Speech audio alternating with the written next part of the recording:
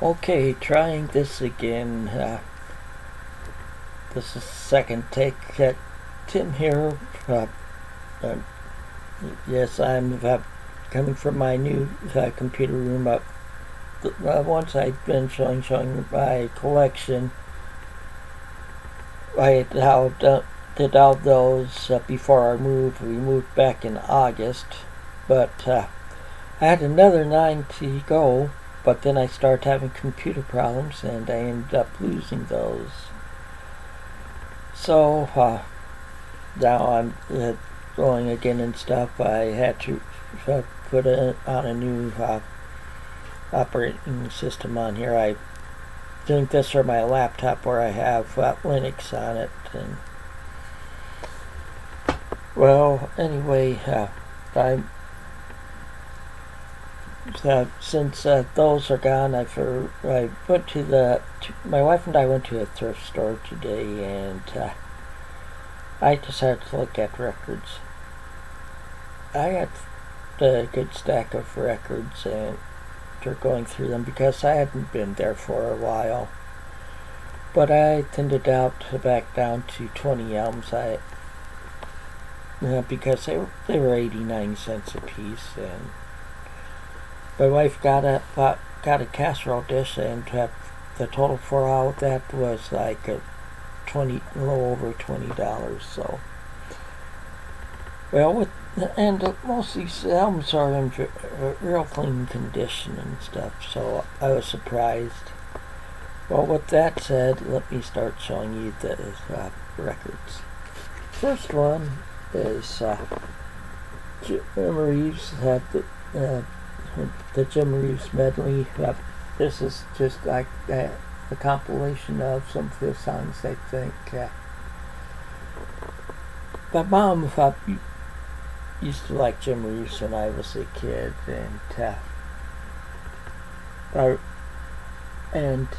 but he also had hit with "He'll Have to Go," which I really like. So I decided I'd get it to try out. Next up is the classic country. Of course, it's Conway Twitty and Loretta Lynn. The name of the album is "Lead Me On." So you can tell by that one. And you probably noticed I've been collecting their stuff lately too, with them together and individual stuff. Yeah, I've been doing more classic country lately than the others because you find more of that in thrift stores than like the rock and pop albums. But I also like classic country music, the stuff like from the 50s, 60s, and 70s. Okay, this one is Marty Robbins' Epilogue. And have you seen me show Marty Robbins albums in the past? Okay, another Jim Reeves album. The cover's in dirty shape, but the record itself looks in pretty good condition. It's Countryside of Jim Reeves. So, okay, then you've seen me showing compilation albums like K-Tel and stuff. Well, here's another K-Tel compilation album that I didn't have. This is Superstars in Country Music. It's from '78.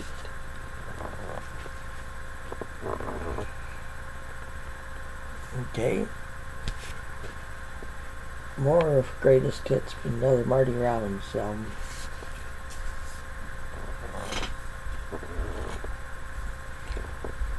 Okay, when I was growing up, I was I'd hear like some spoken word on the radio with music playing in the background. If I remember right, it's this guy here. This is Senator Everett McKinley Dirksen, and the name of the album is Gallant Men, Stories of the American Adventure. And he talks about the different stuff like the story of the flag, the Star Spangled Banner, the Pledge of Allegiance to the flag and the Star of the Statue of Liberty, and among others.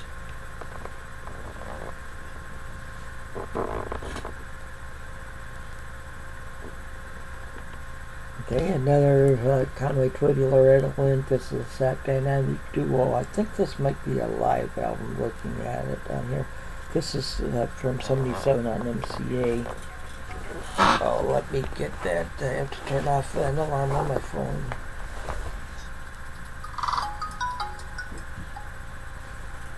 Okay. Back to the albums.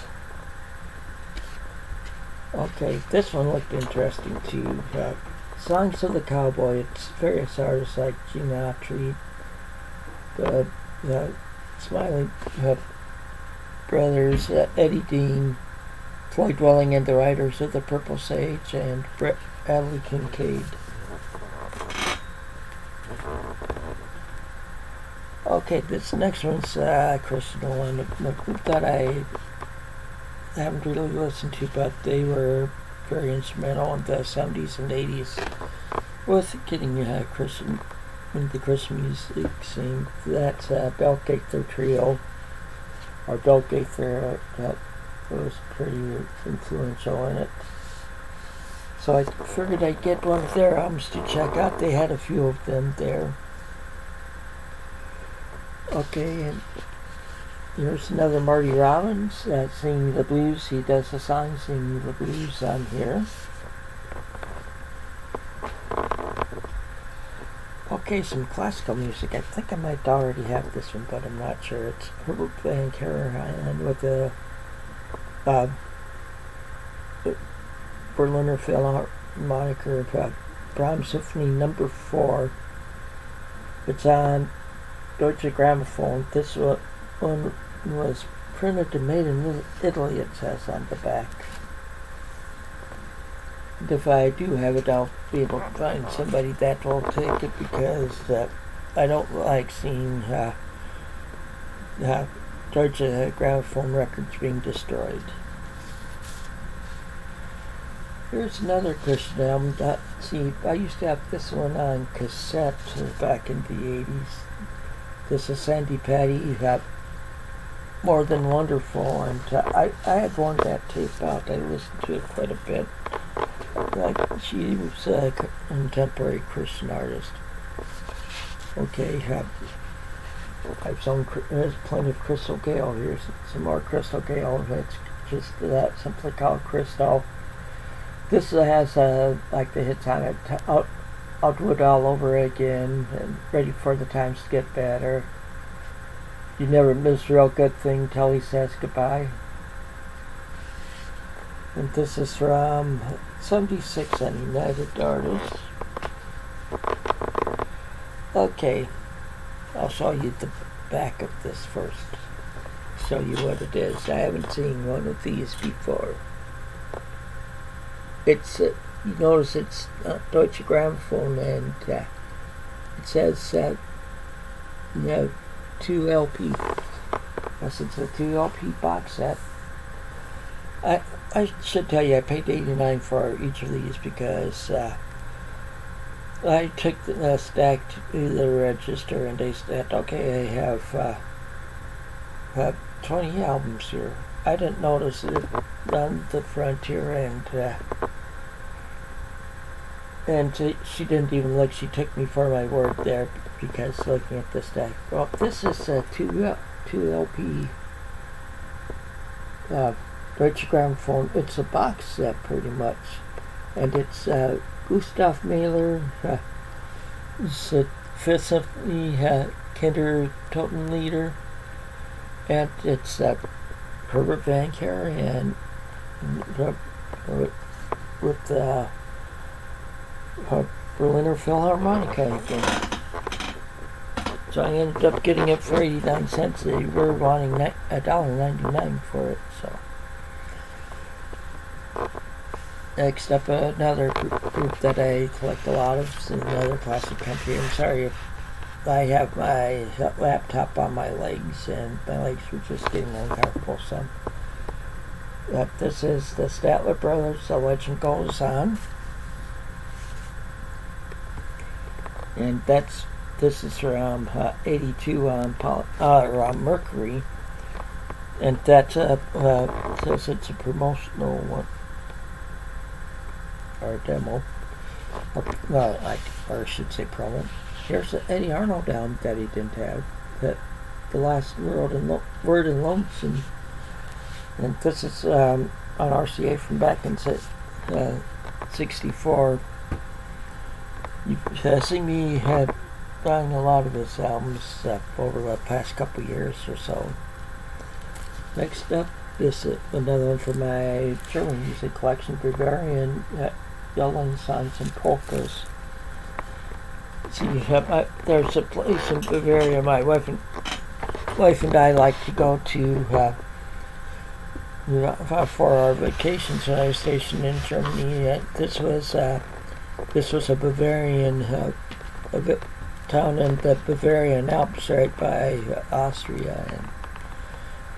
But then I've been in Austria and stuff, and at some of these hotels and stuff, they get like polka bands playing at them, and that's how I got really interested in polka. My mom used to listen to polka albums and watch polka on TV when I was a kid, but it was being over in Germany and Austria where I got to liking polka. Okay, here's a couple guys that I tried to collect their records. Chet Atkins and Hank Snow, Reminiscing. This is from '64 on RCA also.